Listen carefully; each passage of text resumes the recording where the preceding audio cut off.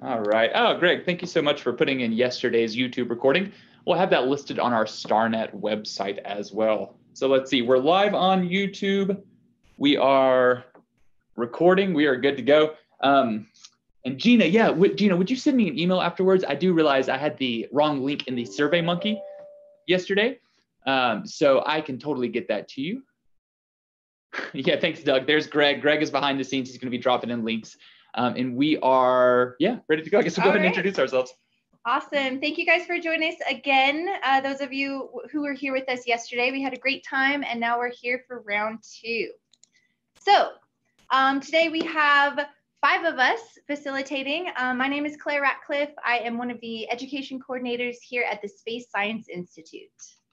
And I am Brooks Mitchell. I'm an education coordinator here at the Space Science Institute as well. We run the StarNet project. I guess technically we're at the National Center for Interactive Learning at the Space Science Institute. Yes.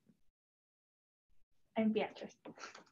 Yep, Beatrice has been doing a lot of behind the scenes work, keeping our clearinghouse up and running, adding new activities every day. And now we are up to 365 activities, which is really awesome. You can do 1 hands-on STEM activity a day for a whole year if you want to, thanks to Beatrice. So thank you for that.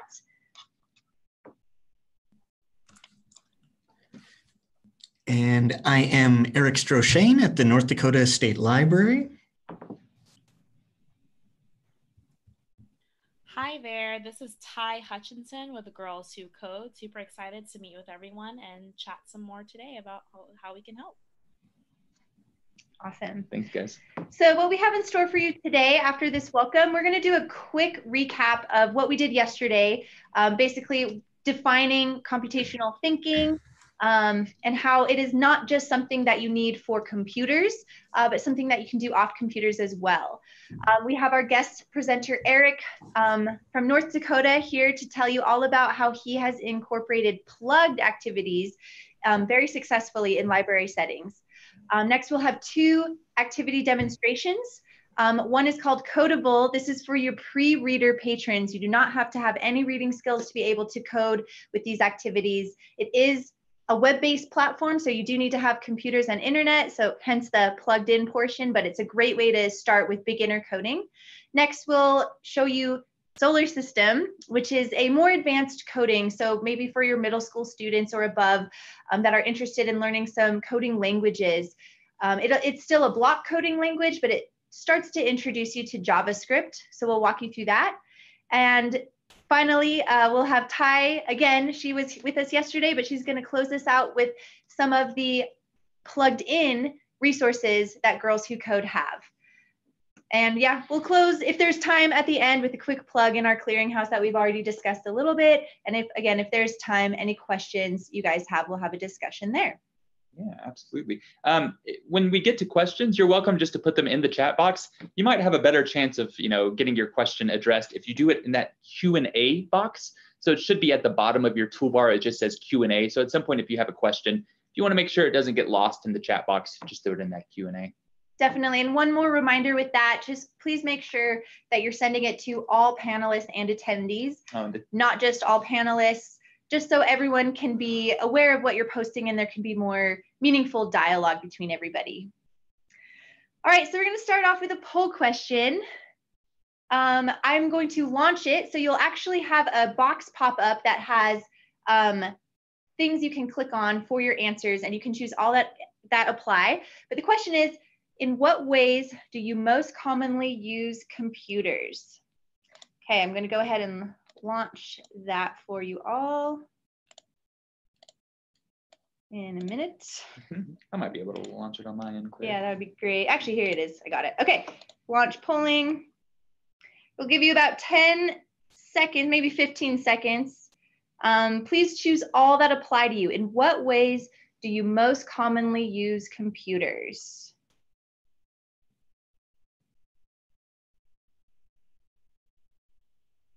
Awesome. I'm seeing the answers come in. This is really interesting. It is. Okay, I'm going to give you 3 more seconds to make any changes. 3, 2, 1. Okay, and I'm going to go ahead and share these results. I find them really interesting. So it looks like the most common answers are social media and communications like email, and research. That's, I would say, what I mostly use it for. A lot with the online library catalog. I expected that to be kind of high with you guys. Watching shows or movies is probably, besides work, my main way of using my computer. Lower on the video games. I do expect that from a bunch of librarians, probably more interested in, I don't know, reading books maybe. I've met some librarian gamers. Okay. Yeah. And I'm actually surprised, 36 say coding and programming. That's actually a little higher than I was expecting. My main point of putting this poll out there is we use computers for all kinds of things. And oftentimes, at least what I've seen in my personal life, I usually use it as a tool for things that already exist. So I'm using platforms that somebody else has programmed, like Facebook or Google. But computers are so much more than that. Once you really dig into computational thinking and computer science, you can use computers as a tool to create your own world. So that's kind of what we're going to get into today, and how we can engage our patrons to be creators of their products rather than just consumers. So thank you guys so much for engaging in that. Okay, I'm going to go ahead and share the screen again. And we'll jump back into it. Okay. All right, so yesterday we talked a lot about what is computational thinking. This is a big buzzword that we're hearing in schools, we're hearing in science communities, and we discussed it for a little bit. And basically, I took this slide from bits and pieces from ALA's Libraries Ready to Code definition of computational thinking.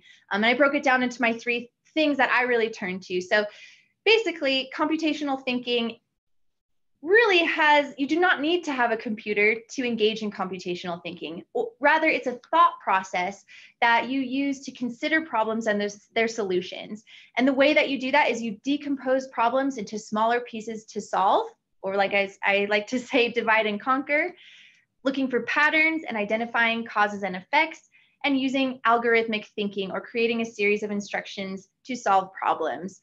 And again, making explicit things humans do implicitly without even realizing that they're doing it. So like we said yesterday, our brains are little computers. Before computers were built, we called humans computers because we were the ones solving problems by using algorithmic thinking and breaking things down into smaller pieces so that we can solve large, complex problems. This was a slide from yesterday, but if you weren't here, I just want to quickly go over the importance of computational thinking skills. So all of those things: recognizing patterns, looking for cause and effect, setting up instructions that you can follow to solve a problem, help our patrons with confidence in dealing with complexity, persistence in working with difficult problems, the ability to deal with open-ended problems, ability to communicate and work with others to achieve a common goal or solution. And my very favorite is enabling our kids to be creators rather than just consumers of technology. So if you're working with a group of tweens and they are full-on gamers, they love playing games, they love Fortnite and all the popular things out there, that's awesome. Harness that interest and turn it around so that you give them a platform where they can create their own game. Or if they love art or music, there's ways, there's platforms that we'll talk about today that allow your patrons to code specific music or specific art and patterns. We observed a library program recently where kids were coding fashion. They were creating avatars and they were finding different patterns for their clothes. And it was incredible just to see how that librarian was able to really harness the interest of her patrons and help them develop that interest by introducing computational thinking skills. So this is just a great thing to get into, and I really appreciate all of you guys for your interest and for joining us to learn more about how you can bring that to your library. All right, and at that, I'm going to pass it off to Eric to talk a little bit about what he's done in starting coding clubs at his library.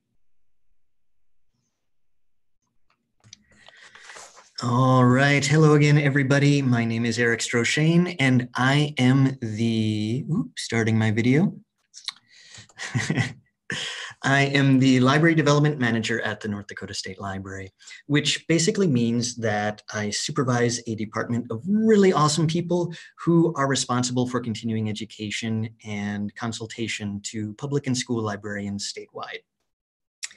Since North Dakota's libraries are predominantly underfunded, part of what we do is develop programming materials and circulating kits so that even in towns serving fewer than 100 people, libraries can provide the sorts of services that patrons would expect from a much larger community's library.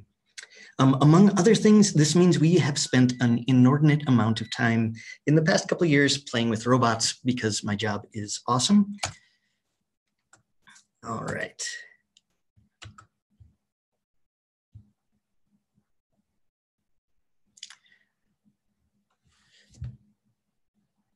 The next slide. Give us just 1 second, Eric.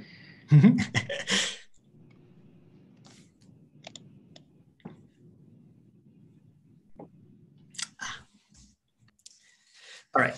So for those of you who have never seen it, which I expect is all of you given the population and tourism numbers, this is what North Dakota looks like. It is a vast and uninhabited expanse comprised almost entirely of grass, canola, bees, cows, and firearms. I appreciate that living in a remote and uninhabited prairie does not fundamentally qualify me to speak about running code clubs in your library. So I do want to talk a little bit about things that I've done and that we've done here at the State Library to assist libraries and librarians with CSE instruction. Back in 2014, the Illinois State Library invited us to be part of the 2015 Innovative Librarians Explore, Apply, and Discover cohort, also known as iLead. iLead North Dakota was a 9-month-long library leadership institute that was focused on collaborative problem solving through technology. Part of what we did was teach courses on things like JavaScript, Excel formulas, using Arduinos and Makey-Makeys, and little bits and other fun things, all of which were received with a heady mix of joy and terror from the librarians who were attending. Significantly, some of what we did incidentally wound up planting the seeds for intentional computational thinking instruction through public libraries in our state, just by getting library leaders engaging and talking to others about their iLead experiences.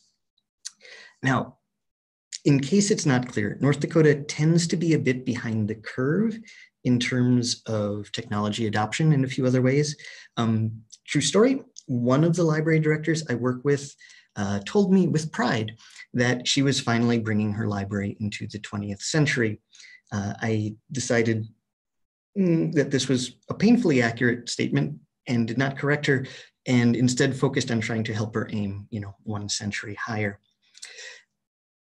At the North Dakota State Library, the next initiative that we got involved in on coding education was called CODAC. NODAC is kind of a local shorthand for North Dakota, so we thought it was vaguely clever. And this was just a push to get schools and libraries statewide embracing CSE, because we didn't have, until this semester that's starting right now, we did not have any kind of formal computer science curriculum in the state. Just approved, just implemented. So the school focus was there, but we're also looking at the public libraries. And anyhow, so we wanted, CSE, we wanted libraries and schools in the hour of code, and we wanted to get code clubs up and running. All right, we advanced this agenda primarily through articles in our monthly newsletter, but also at every in-person speaking presentation opportunity we were able to land. And we really started to get traction at our summer summit meetings in 2017, which are basically day-long trainings we do for library administrators. And we made everyone there go through an hour of code. We wouldn't give them lunch otherwise, so that helped. And then afterwards, we let them play with spheros. If you aren't familiar with those, they're basically these rigid plastic robotic balls that people dash against my feet when I speak to them for an hour. And, it was great. We got dozens of North Dakota library directors to finally surmount their fears and reservations and realize that they not only can, but totally should be doing this sort of thing in their libraries. And that once you start, it's no longer scary. It's just really, really fun. So around the same time, we got a grant to create STEM programming kits through what's called Air Force STEM. And this was done in partnership with the Grand Forks Air Force Base School Liaison Office. And they basically gave us funding to put together kits that we could circulate to school and public libraries statewide. We wound up assembling 42 of these, and they contain things like Ozobots and Spheros and Codybots and Cosmos, Code and Go robot mice, giant polydrons, Robot Wars board games, rolling musical instruments, and telescopes, which I really don't recommend because these are such a pain in the butt to ship, but they are really cool. So truth be told, maybe I'd do it again, but you shouldn't. If you have the opportunity, you shouldn't do telescopes. All right, next slide. Can I advance it?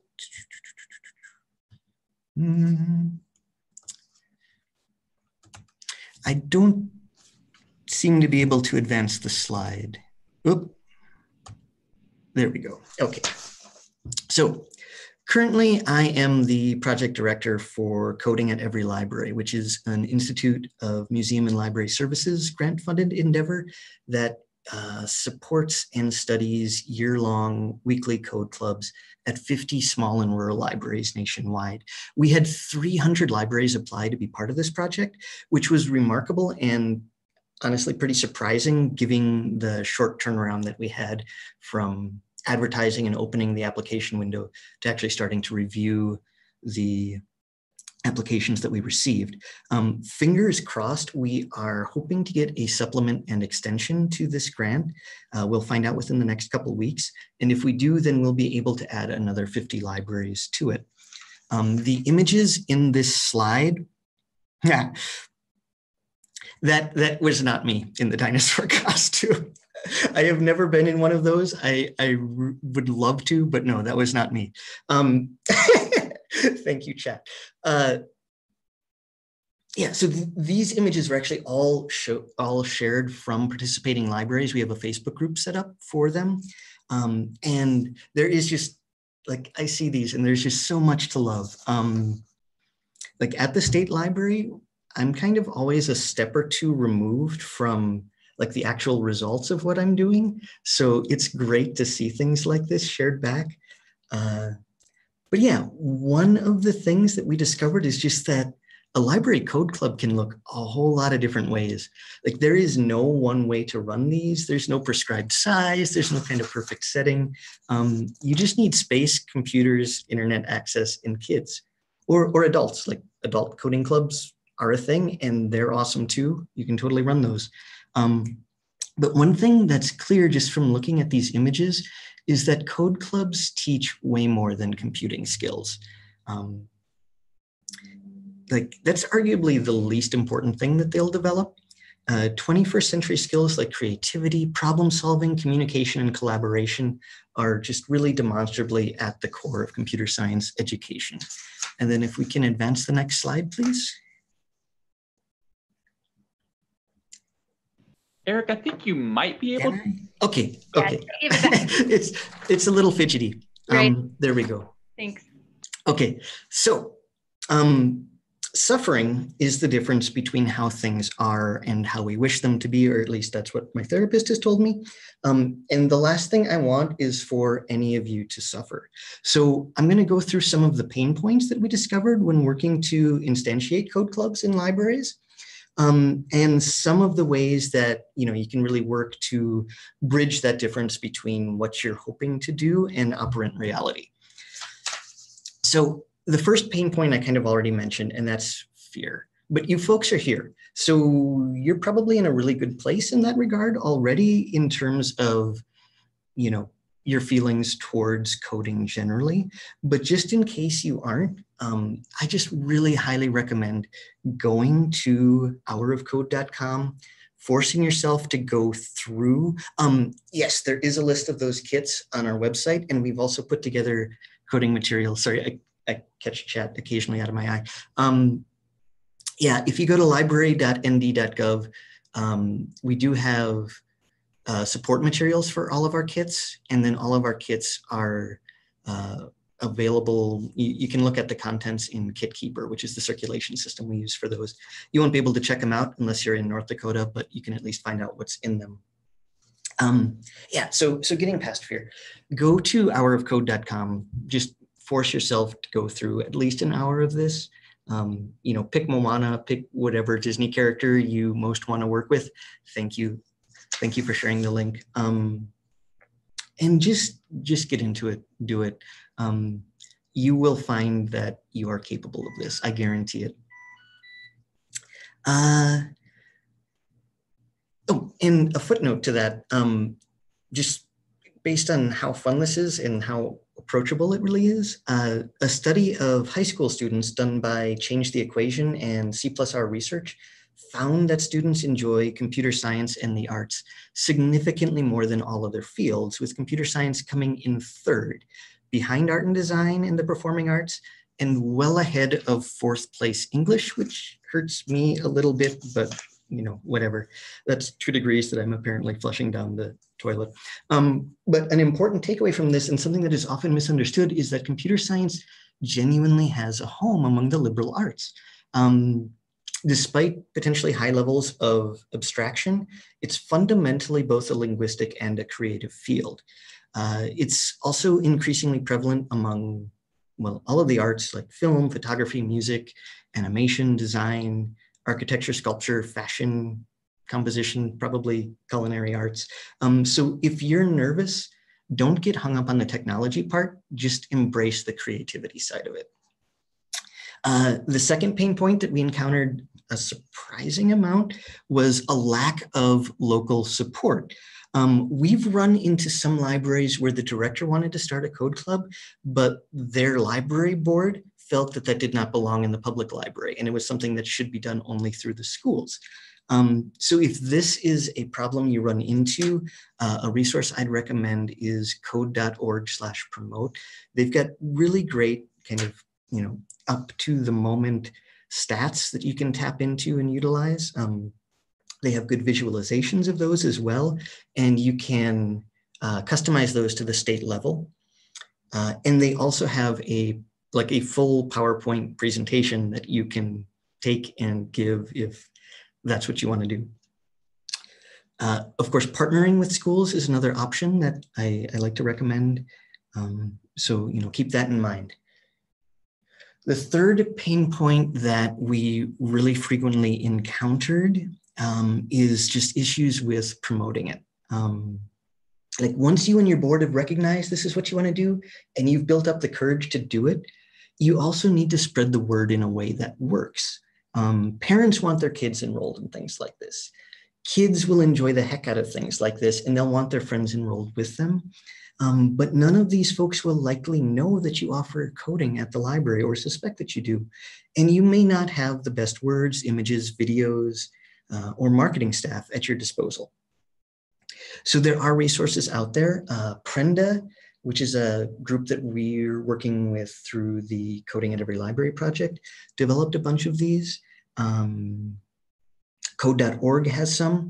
And also very significantly, Girls Who Code have just simply amazing resources as well. Whenever I go out and do a presentation like this, I always really push Girls Who Code because it is literally the easiest way to start a code club at your library. I think they're absolutely amazing, and it's wonderful that we have Ty here today, who's going to speak with you a little later on. Okay. Hey, next slide. So that is all well and good, but you're not a robot. You are not a mechanically inexhaustible, ruthlessly efficient librarian machine, at least I assume. Subsequently, you just cannot do everything alone. Even if your library, Lisa can. Even if your library can't afford support staff, you know, there are ways of getting assistance with this and resources you can tap into. Again, the group that we've been working with, Prenda, developed a few really nice guides guidebooks on how to go about this. They have one on recruiting and retaining volunteers that you can access from their site. And they also have a guide on working to get kids to just kind of keep coming back to your club. And this is clutch because some of the best help that you're going to get is actually going to be from these recurrent Code Club attendees. They love sharing this stuff. They're going to be there to help out newcomers to your club and to answer some of the coding questions that you probably won't be able to. They are also awesome word of mouth advertising, and they can be surprisingly effective advocates for your library within your community. It's also worth noting that the kids you'll be working with are not themselves robots, so you may want to consider feeding them. It's kind of the universal solution to low programming numbers, pizza. So like, don't be shy about doing that, especially if you can get your friends group to pony up for some. It's just a good way to get people in the door. Eat first, code later. And don't be shy about celebrating the kids who come in. A fun and easy way of just kind of shining recognition on attendees that emerged from one of the libraries we've been working with and is just kind of filtered through and become a staple for our other participating libraries nationwide is to have a coder of the week. And this is super, super easy. Basically, if you have like a big screen TV or a way of projecting to a screen or something, you can hook that kid's work up so that they are projecting broadcasting live to a place where people elsewhere in the library can witness it. This is just a really cool way of having their work displayed, of celebrating what they're doing, of advertising and raising interest in like other kids getting into the club, and of raising community awareness of the awesome stuff that you're doing. It's also just another way of encouraging young coders to come back next week, just in hopes that they'll be the coder of the week next time. As a side note, it's important not to do this on a merit basis, just to kind of keep a rotation. All right. So another thing that I'm sure you've recognized you'll need is curriculum. And that's likely not something you'll feel comfortable coming up with on your own. It's certainly not something I would expect you to do or anticipate many libraries to do. I was tempted to have this listed as pain point number 4 a bit earlier, but I did want to keep the slides moving a little bit. So here are some places you can turn to for really great curriculum. So code.org, they're the group that started Hour of Code, but they also have much more detailed and protracted lessons you can tap into. They've got self-paced curricula for ages 4 through 18 and up. Like, I've taken a lot of these and I'm older than pants. So like, it's really kind of all inclusive. Just kind of filter in at whatever level you're comfortable. Prenda, just kind of going around counterclockwise. There are Coding at Every Library partner. Now, this is the one group that actually does charge that I'm listing here, and I'm not here to hawk product or to push you to that, but it's worth mentioning that they also have a philanthropical side. So for every library that actually enrolls, like pays for their service, they will sign up another one for free. So they have a waiting list that you can get on for this, for their Give One, Get One program. And I don't know that it's very widely known, possibly until now. So get out there, it's worth pursuing. We've had libraries in our state get basically a year's worth of free, fully supported coding club at their library through them. So that's kind of cool. Code Club International is the next one on here. And they've got a lot of really cool feature, like project-based courses. And they have them in a wide array of languages. And like real life human languages, not computer language, well, both, but like they've got a lot of different human spoken languages for all of their curriculum. So if that's a need that you have, this is a really nice way that you can meet that quite easily. And then I'm never sure how to pronounce it, if it's Kano or Kano, but Kano is, in addition to really, really cool educational products that they make, like they have, like kind of their flagship one was a build your own computer, even if you're but a small child, which is an awesome kit. And they also did a build your own high definition monitor that you can just assemble if you're a kid or up. So really cool stuff, but they also have excellent free and standards aligned curricula on their site. Well, it's kind of a partner site. It's world.kano.me. So just another fun place you can turn. Theirs is mostly, I think, entirely block-based. So maybe a little earlier than some of the others in terms of when you'd approach it.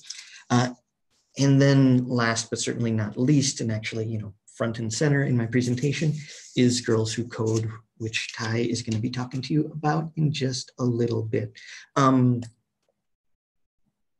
Aside, if you are thinking about doing an adult code club, then a resource that you might want to check out for that is called Codecademy. I've taken a lot of classes through them, learned quite a bit. They do some, it's good workforce development as well as just kind of fundamental coding stuff. Okay. These are two of my very, very favorites. They are very special, very free, and they completely rule. But as coding environments go, they are maybe a bit more advanced than the other ones that I've been directing you to. But they are really versatile, robust, and they just positively call out for experimentation with them. So these will really help engage budding creative artists curious about using computers in their projects. Sonic Pi, which is from the University of Cambridge, is a computer programming language designed for making sounds and songs. And you can do this across the full gamut of musical styles. And they've got a complete tutorial. They have a comprehensive manual.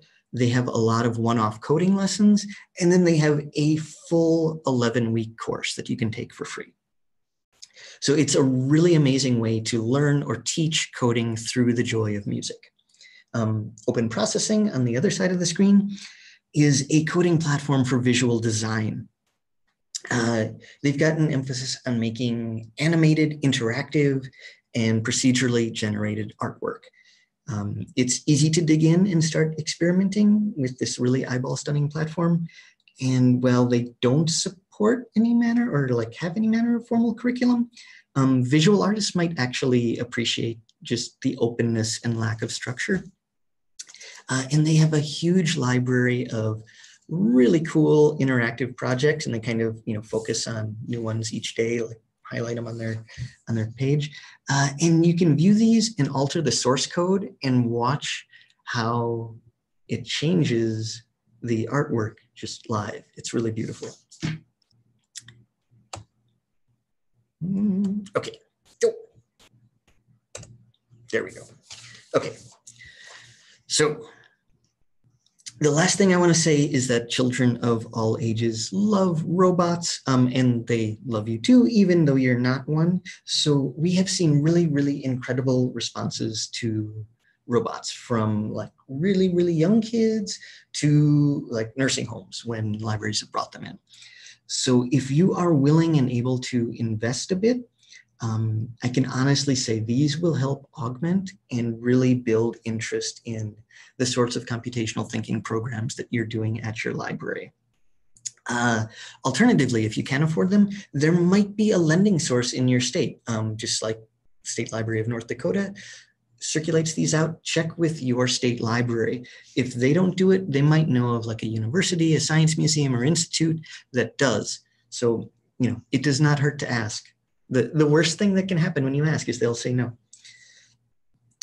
So yeah, things that we've done to good effect. I guess I already listed these, but Spheros, Ozobot, Bits and Evos, Codebots, Cosmos, Code and Go robot mice are super fun, many others. And yeah, as I mentioned earlier, the support materials that we developed for our STEM kits are available on our site. That was my last plug. So now I am very happy to turn things over to our beautiful friends at the Space Science Institute.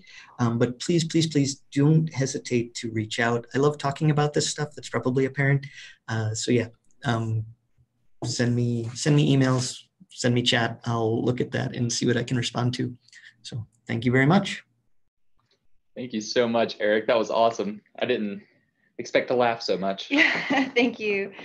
Yeah, and just so you guys all know, that link bank that we periodically keep dropping in the chat has most of the links to the resources that Eric was referring to. So Code and Go robots, Ozobots, many of the robots are linked on there, as well as code.org and lots of those support resources. So check that out. I thought I would take some time to walk you through some of these online resources and just show you how easy it is to facilitate them. So this first one is one called Codable. This is a beginner coding program, and it is also for pre-readers. There's no requirement to have to read anything. So I used to use this program with my kindergartners back when I was a public school teacher. It uses drag and drop coding, or as you heard Eric referring to, block coding. And it has a self-guided tutorial. So even with preschoolers or kindergartners, as long as you get them started and you have it up on their computer for them, they can really go through it, maybe walk through the first stage together, but this is something they can do on their own. So if you have a large group of patrons, you're really more of a facilitator guide on the side rather than having to directly take that direct instruction approach. And it also promotes that algorithmic thinking that we talked about earlier, because it has your patrons create step-by-step instructions to solve missions. And you can get to that on code.org/learn. So I'm gonna go ahead and open that up. I'm gonna have to switch my share screen.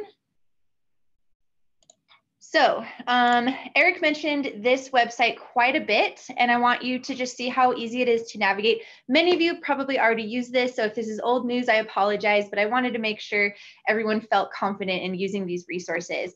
So if you go to code.org/learn, it has all types of activities from various sources. Some of them are from Scratch, some of them are from CS Ed, many of them on Tinker, but it's all kind of put together here, sort of in an online anthology, if you will, of different resources.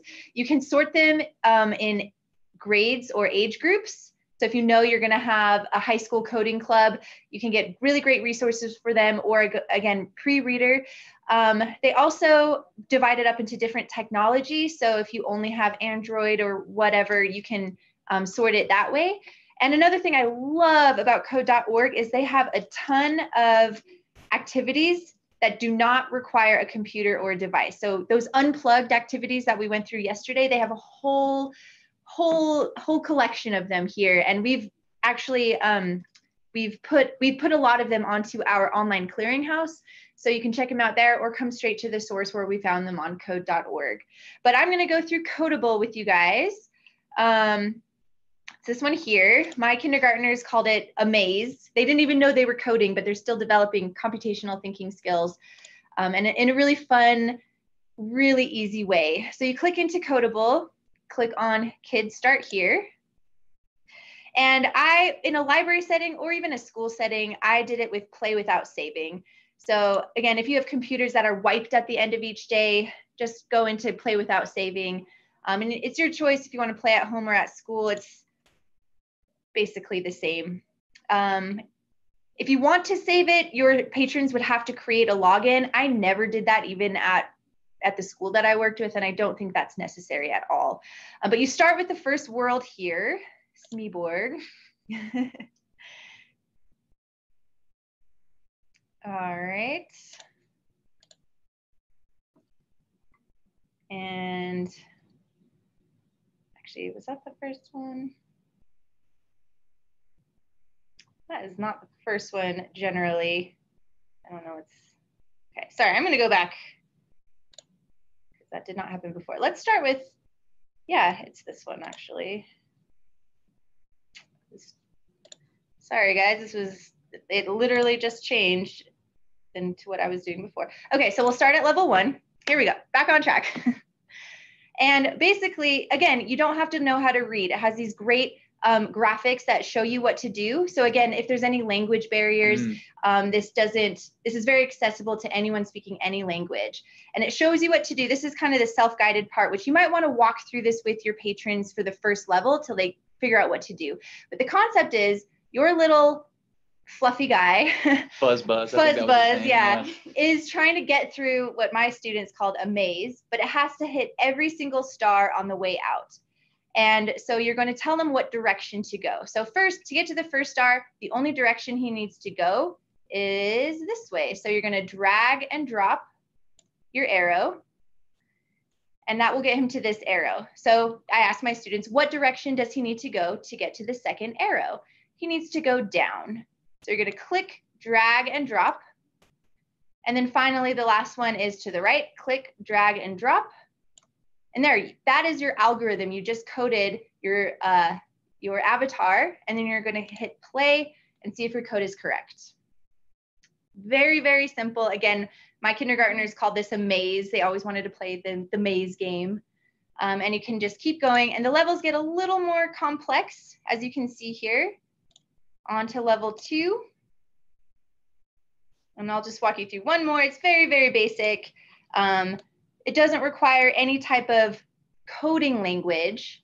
Let's see, we've got over, up, over, over. Go ahead and hit play. And buzz, buzz. Right, so very basic. And if the kids do not get it correct the first time, I'll just show you really quickly what happens. That's all a part of coding, and that's all about a part of computational thinking, is trying again when you don't get it right the first time. So let's say this one's a lot more complicated. Let's say I go up instead of down and see what happens. It will give you where you went wrong, and you can try it again. And if kids get frustrated, that's good. That's a part of coding. That's a part of life. You know, when you have a problem that you need to solve, sometimes it takes more than one try to get the correct solution. So a very quick and easy way to get kids interested and starting to code, even when you don't even call it coding with younger kids. All right, so I'm gonna. I just want to, Eric said, having permission to fail is so important. That's a great point, Eric. Yeah, absolutely. Such a big part of the learning process. Yeah, and we talked about this yesterday, how libraries really are a very safe place for kids to try and fail and try again. You know, there's no grades. This is just, it's a fun way to start to develop these skills. All right, I'm gonna head back to our PowerPoint so that I can show you another resource that is for a little more advanced coding patrons. All right, so that's Codable, really fun, quick and easy way to get into coding. And again, you don't have to be a pro in Python to be able to teach these types of coding skills. Okay, the next one, I couldn't resist. I had to throw in a space one. This is designing a solar system model. This is more intermediate. It's still block coding where you're drag and dropping your code that's already written for you, but this is an introduction to JavaScript translation. So I'll show you that when we open it up. This again is self-guided, but it gives you do-it-yourself options. So you can follow the guided tour, but then you can also play around with it, mess with it, and create your own world. I do want to point out, this is very important, this activity does not accurately depict objects in the solar system to scale. So I encourage you to refer to our Solar System Scale Activities archived webinar.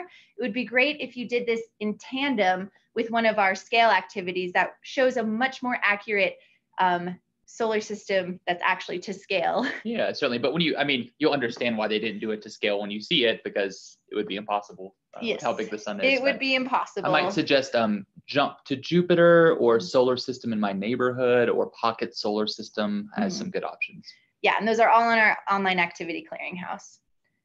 Okay, so I'm going to open this up. I'm going to do a quick change in my screen share.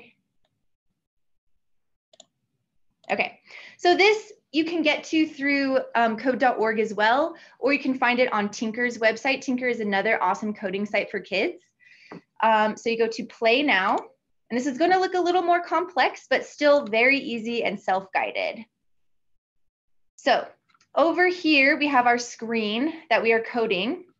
Down here, you will see each of our characters, or we call them actors or avatars. And each avatar gets its own code, including the background. And if you look over here, this is your tutorial. All right, so the goal for this is you're going to change the background, add background music and sound effects, program all the planets to orbit the sun, make the planets draw as they orbit, and add descriptions for the planets. So I love this too, because this could be a research project too. If you're adding descriptions for each of the planets, you'll learn how to code that and type that in. But before you do that, you can encourage your patrons to maybe look up maybe their favorite planet and find a bunch of facts about it so that they can code it into the program. And that sounds more complex than it is. But I'll show you what it's already, so it starts already coded some of this stuff for you. So if you click play, this is what is already coded. They have Mercury and Venus orbiting the sun, which again, this is not to scale. Jupiter is not bigger than the sun. So please make sure you're not reinforcing any misconceptions, but it's a great way to just learn some coding. All right, so I'm going to stop what they have there. And you go down here to next, and it will give you very explicit instructions. So basically, I have it selected on the stage. So right now we're coding the background, and it tells you what to do. It says drag this block and attach it to on start. On start just basically means what happens when you click play. So we're going to drag and drop this code, and we're going to switch background. And if you simply click on the white part here, it will give you options. And I'm going to switch the background to space. There, I've coded my first avatar. I can go and test it out. So when you click play, now it has changed. All right, so, and it's just step by step. So that's the first part. Click next. Make the stage continuously play background music as soon as the program starts using these blocks. And again, they're already here for you. Later, when your patrons want to customize it on their own, they can click on blocks and they can go nuts doing all kinds of things. But you start with the tutorial so you learn what each block actually means. So to code some music, we're going to put on start. And again, I'm still on the stage here as my actor. Here is a forever loop, which basically means whatever is attached in this is going to happen forever until you hit stop. And you're going to say in the forever loop, we're going to play a sound. And again, just click into this white space here and you have some options. I'm going to go with space music. And I don't have my audio hooked up with you guys from my computer, but just imagine there's some crazy space music playing right now. All right, so I've successfully coded the background. So I'm going to move on. And now we get to start coding our planets. I'm only going to do Earth because there's 9 planets that we don't need to go through. And you'll get the picture. But so now you can see it automatically changed it to selecting Earth.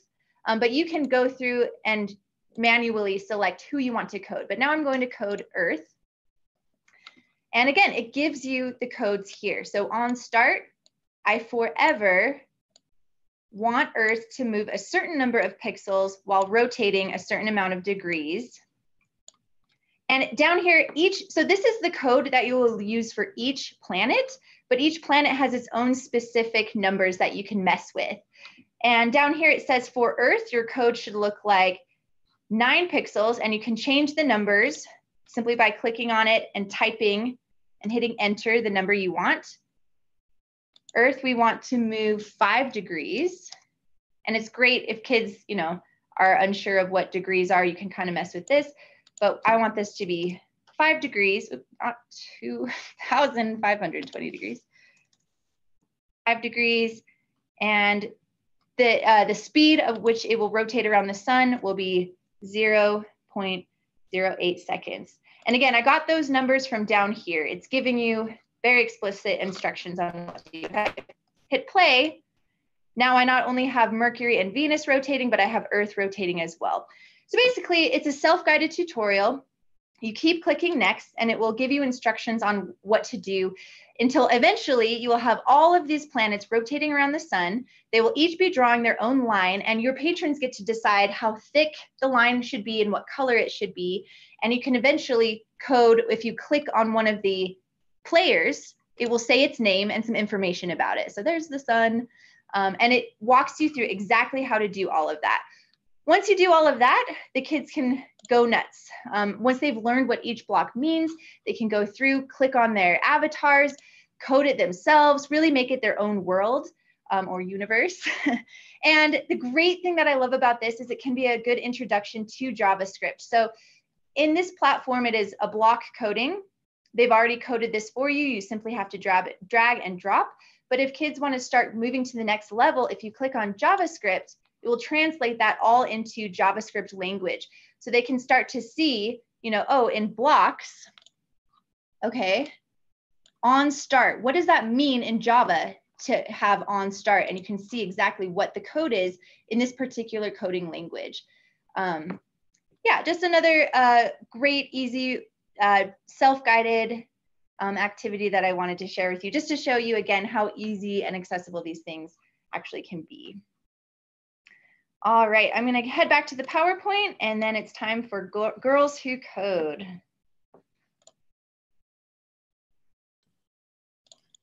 Thank you so much for that, Claire. I'm super excited to share some stuff about Girls Who Code. Let me do my video first. Awesome.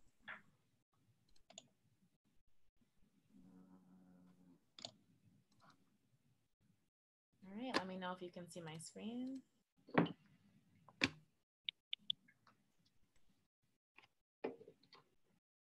right, I think it's still loading. All right, great. Thank you so much. So my name is Ty Hutchinson. I manage community partnerships for Girls Who Code. So what that means is we're always looking to connect with library networks, nonprofit organization, after-school networks to really share how Girls Who Code is working to close the gender gap in technology. Our Girls Who Code curriculum is completely free. It's adaptable. Our curriculum can be used as a standalone curriculum, or it can be used to complement any curriculum any STEM curriculum you already have in your organization. So today we're going to talk about why gender equity. We're going to do a deep dive into our curriculum so you can see where our curriculum is housed and how you can access it, and then really what's next. Great. So why gender and equity? So the tech industry is booming. By 2026, there's expected to be more than 500,000 jobs available, making computing the most sought after in the US job market, with demand growing 3 times the national average. However, only 19% of students who receive degrees in computing are women, and only 2% of students who receive degrees in computing are women of color. We can't leave behind the ideas and innovations of over half of the population, nor can we shut girls out of economic opportunity represented by the tech sector. On average, tech jobs pay over $100,000 a year, and we're looking to make that change. So who do we serve? So yes, girls are in our title for Girls Who Code. We do allow boys to join the club. We are not discriminatory in any way, but we do lead with a girls first leadership mission. So we are looking to serve girls who are underrepresented in computer science and tech fields in terms of race, creed, or background. We're looking to serve students who have little to no access or exposure to computer science in education and in school. We're looking to serve students who are free and reduced lunch eligible, and any student who really identifies as a female, regardless of gender assignment or birth at legal recognition. So now we'll just go into a little bit of our Girls Who Code Club overview. Girls Who Code operates on the premise of teaching our girls through the course of kind of like a career, cradle to career pipeline. So we work with students from third grade through 12th grade, and then we have our alumni programming and alumni network. And I can share more about that with you later, and I'll be sure to drop a link in our chat. Our clubs are led by facilitators who can be teachers, librarian, parents, or volunteers from any background or field. Many of our facilitators have no computer science experience and actually learn to code alongside the girls and their club members with our comprehensive resources and support So no fear. If you have no computer science background, if all you know how to do is get into your Gmail, don't worry. You can still teach your girls how to code, and you can even use this as a professional development tool for yourselves to actually learn more. So now we'll just do a little bit of a deep dive of what does Girl Who Code offer? So program logistics by age group. Our club programs are differentiated by the age group, as we mentioned before. We have our 3rd through 5th grade curriculum, which is the unplugged model, where students can learn the foundation and the basis for computational thinking, which will really set them up and get them ready to actually learn to code with our 6th through 12th grade curriculum. Our students meet anywhere from 10 to 15 weeks for 1 to 2 hours per session. And each of those clubs that are launched, each of those clubs receive $300 to use for snacks, Arduino parts, those little sphero balls that Eric talked about, drones, robotic parts, or a pizza party for your club, just to keep them active and engaged.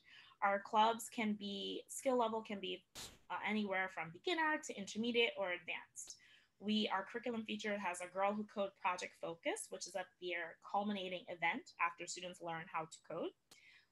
Our curriculum is meant to be project-based learning, and we have over 120 different type of computer science languages. So anywhere from JavaScript, C++, Python, HTML, and any other name that I can't think of at the moment.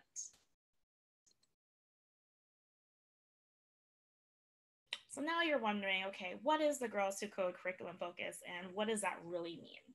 So sisterhood is one of the most powerful bonds that girls can have, and we're really trying to make sure that we're building community into our Girls Who Code curriculum. So it's more than just learning how to code. Even after a student learns how to code and they realize, hey, I don't want to do computer science anymore, I'm not a fan, that's okay. We just want our students to try. And as someone mentioned before, failing forward is super important for students to learn, especially our girls. And we're also looking for our students to understand what their impact can be in society. After students are learning how to code, at the end of their curriculum, they will be able to create a really cool website. As you see here, we have chatbot in Python. So you can see probably, yep, there you go. And then we'll show you more about the Girls Who Code projects that some of our students do. So they come up with some really innovative things. It's super exciting. I can't wait to share more. So this is just an example of our 6th through 12th grade lesson plans. So all of our curriculum is housed in our online platform called HQ. There will be no need for facilitators to download any software, to pay any hidden licensing fees. All of our curriculum is available for the club facilitator and the decision maker to access. This is just a preview of what the online HQ platform looks like. You would have your agenda for the day or for the club sessions that you're leading, your standard club plan, mini club plan. And if you wanted to design your own club plan, you are free to do that and use any of the countless hours of curriculum that we have available to design your own plan. But if you're more like some of our other librarians and teachers, you might not have a lot of time, so that's totally fine. You can choose one of the plans that's already pre-crafted for you. And here's an overview of what that looks like. So you can have your meeting. So the goal is to welcome everyone to the club. You have intro tutorials, which both the club facilitator and the students are able to participate in. You will, on your meeting too, you would find a focus and figure out, what does our club care about and what should our club create? Should we create a website that lets people hear about different poems? Should we create a website that's interactive, and really helping the students and the facilitator understand what it is they would like to create with the free curriculum. Meeting 3, research, and meeting 4, setting your vision, and then continuing to go from there. So as you can see, this is just a really quick sample. You have 5 minutes for the sisterhood activity, so making sure that students are involved. Women in Tech Spotlight, really great to share courageous stories about people and women in tech who are not just doing the typical coding behind the scenes. You know, people think about coders with hoodies on in the basement. So really kind of dispelling those myths. And then about 40 minutes of self-guided tutorials to help students prepare for their Girls Who Code project. And then at the end of that, at the end of each club session, we're expecting students to uplift their voices and practice public speaking. So what good is it to know how to code if you're not able to actually present what you have taught what you've worked on? So here are some of our projects that you can see here, and I'll trying to drop that in the chat, but it's not letting me right now. So I'll drop in a project gallery for you to see, but there's a variety of different projects that students work on.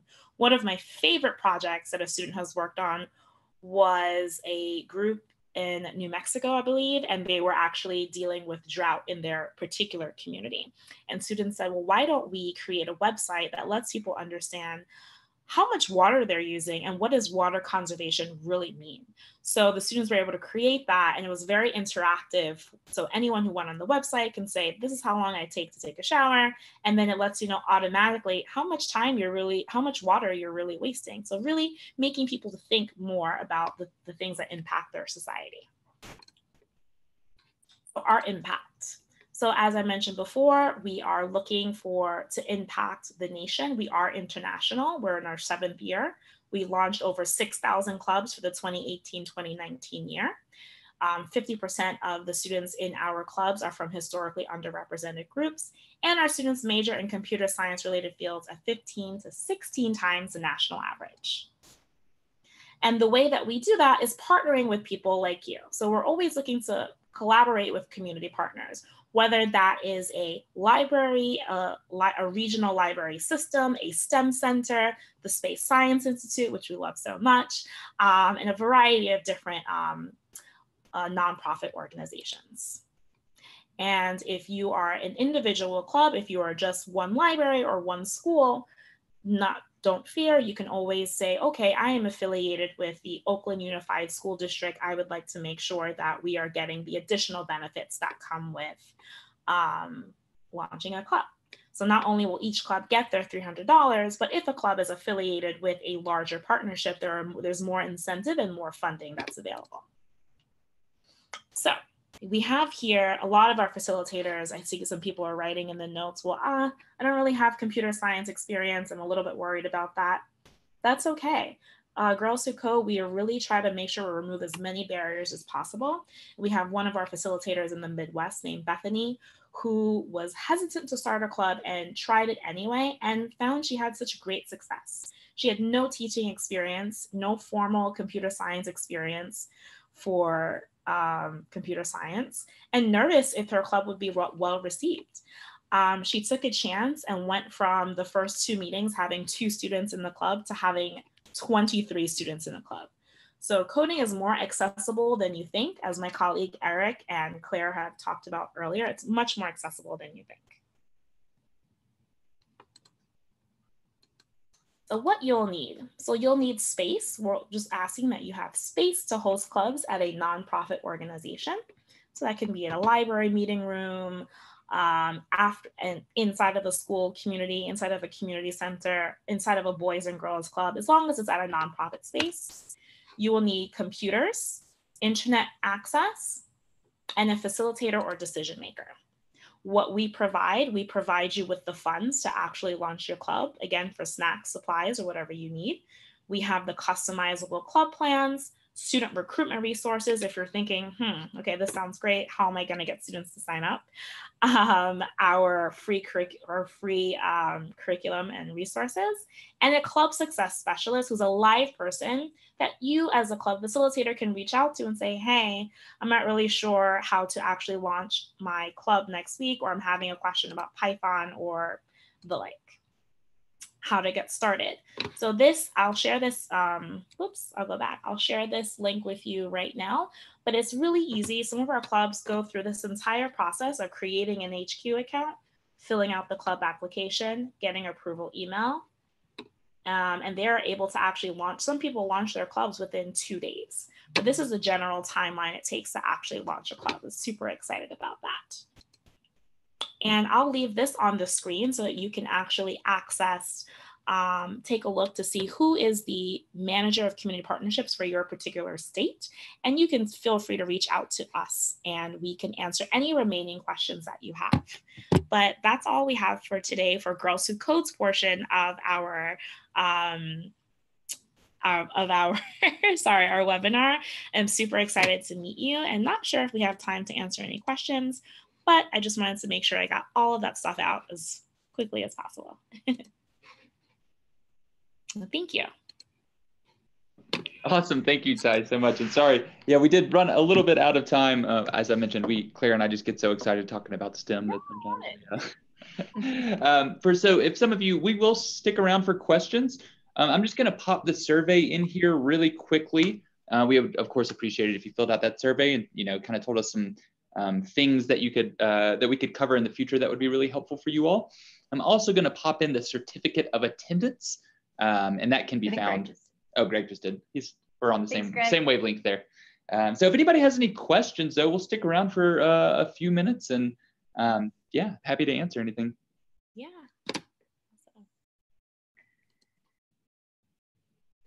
This looks like a good one from Yeah. Deanna. Did Deanna ask, for anyone, is there a best practice for what age to be more explicit about the behind the scenes of block visual coding and the like? There was a mention of how students thought they were just playing a game and didn't realize they were coding. When do you start using that language? That's a great question. Yeah, I would say, kindergartners or even preschoolers, they can start to develop these computational thinking skills. And I think they don't need to hear the big terms like algorithms and programs and coding. I think that's just beyond their verbal skills, but they can still start putting sequences together, and their brain is going to start figuring out, oh, to get from here to there, I need to follow these steps. When I first introduced the term algorithm to my students, it was my 3rd and 4th graders. Yeah, I find, kindergarten through 2nd grade, they're still just trying to grasp the English language. And you can just, you can simplify it, and they're still gaining those skills. But yeah, 3rd and 4th grade is when I really start using algorithms, coding. They get really excited about the terms coding. And then obviously once I got into middle school, that's when I really started focusing on other coding languages, introducing Python, JavaScript. That's just my experience. If Ty, if you have, if Girls Who Code has kind of a strategy for that, I'd love to hear that. Yeah, no, we are, am I still muted? No, you're good. Okay, good. Yeah, we actually are always just making sure that just keeping students involved and even asking their expertise. They know way more than you even imagine, and they are always willing to troubleshoot. And even if you're not really sure, like, oh, I'm not really sure how to use Python, again, it's okay. You can learn together, and they're actually some of the best teachers that I've seen. When I go to visit some of the schools, I manage partnerships, particularly in the Southeast. I went to Arkansas recently, and I had a student actually walk me through their project, and it kind of blew me away. And the student was 12, right? Like just had their 12th birthday, knew how to code and do everything.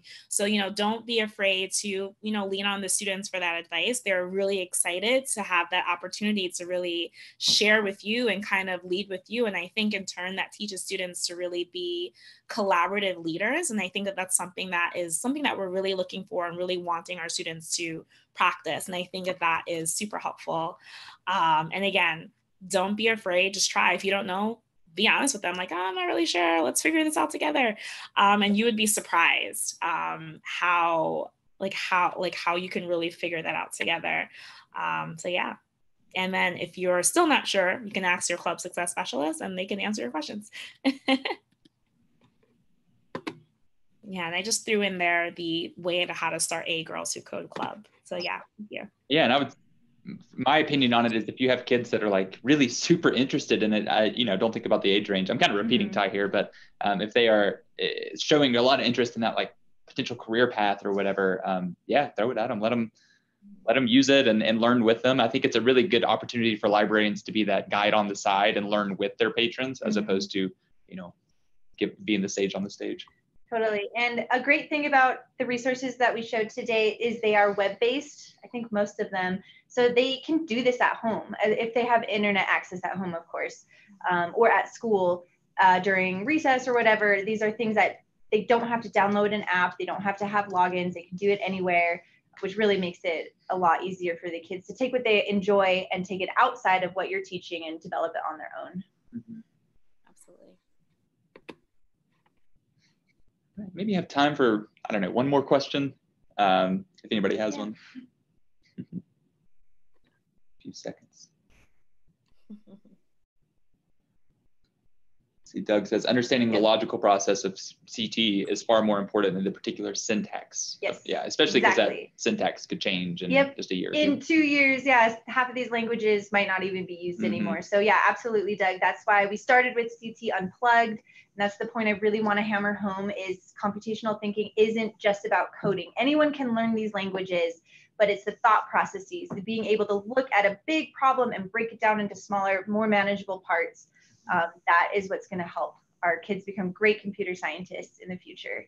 All right. Yeah. So I think it's probably about time we wrap things up. We will make this available on our StarNet archive page and our YouTube page. And you'll be redirected to the survey right after that, or right after we close out. So just want to thank you all for joining. We're all buzzing today. We're like, that was the best webinar. You know, the chat was so awesome. So we really appreciate you guys giving us that feedback. And major thanks to Eric, major thanks to Ty. Yeah, thank you guys so much. Really appreciate all of your awesome resources. And you look sad to go, Eric. All right. All right. We'll see you later. Have a great day, guys. Thank you. Thank you. Bye-bye.